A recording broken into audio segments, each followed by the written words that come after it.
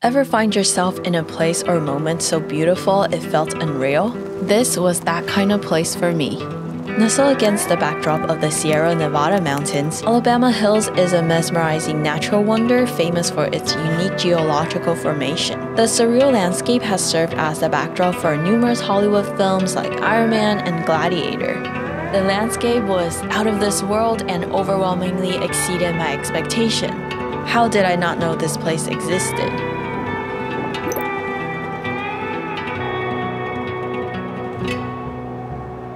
Since getting a taste of how beautiful the Eastern Sierras was last year, I was determined to explore the other parts.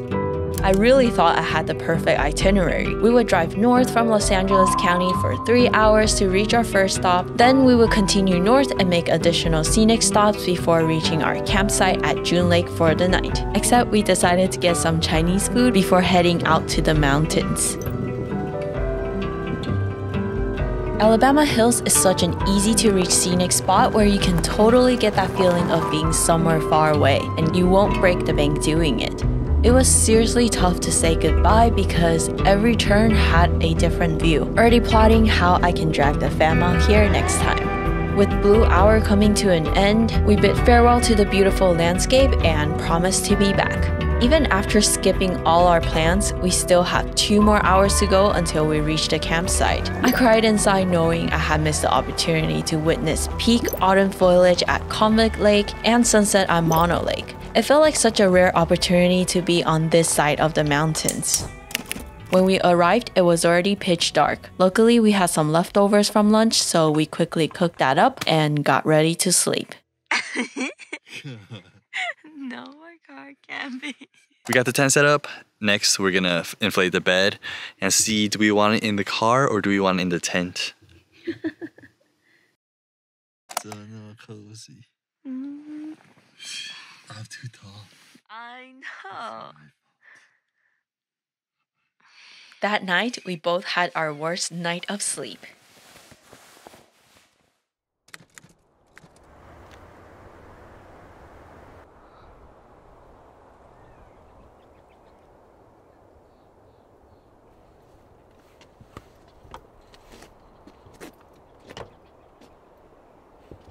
We arrived in the dark last night, so we couldn't tell, but the campsite is so beautiful. All the paint from last night almost completely vanished. I chose this campsite because it was only about 2 hours away from Yosemite National Park, and the June Lake Loop is supposed to have stunning fall foliage. We opted to not bring too much camping gear since we were not driving from home, but we could be more prepared. With this kind of temperature, it makes sense why most campers we see here are with an RV. We're such noobs.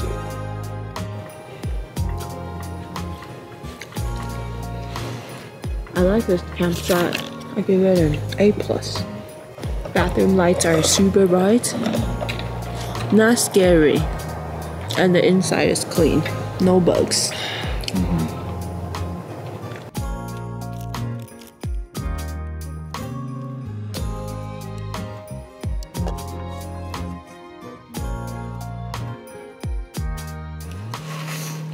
I already got rewarded for last night. Happy out there. We're just not as prepared. Yeah, because it came from LA. Oh, we knew it was gonna be cold, but we didn't pack our warmest stuff. That's true. I should have brought our wool socks. Shouldn't have been stingy. I was freaking stingy too. I brought all my heat tech at least. I wish we had more time here, but we can't make the same mistakes again. We packed up our stuff and head out to explore.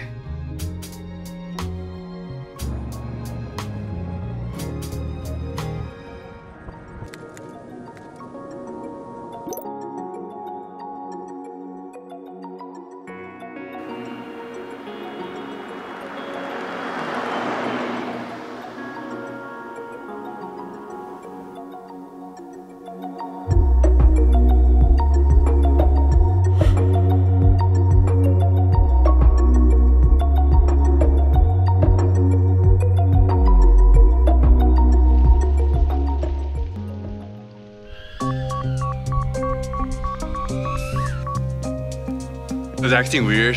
It said throttle output low. That usually means it might land randomly. But then I still wanted to fly over the lake anyways. So I tried to go over there. I was in the middle of the lake and then it was frozen there.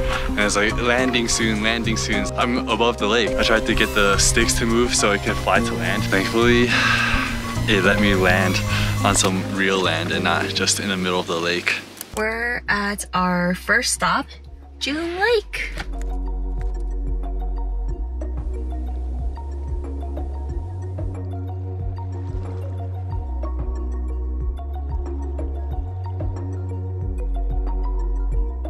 We are at June Lake Beach. Slept in the car, it was crazy. We turned the car on, it was 29 degrees outside. We were supposed to get here last night, but we left LA a little bit too late. So we ended up just hanging out at Alabama Hills for a while, but I think it was pretty worth it.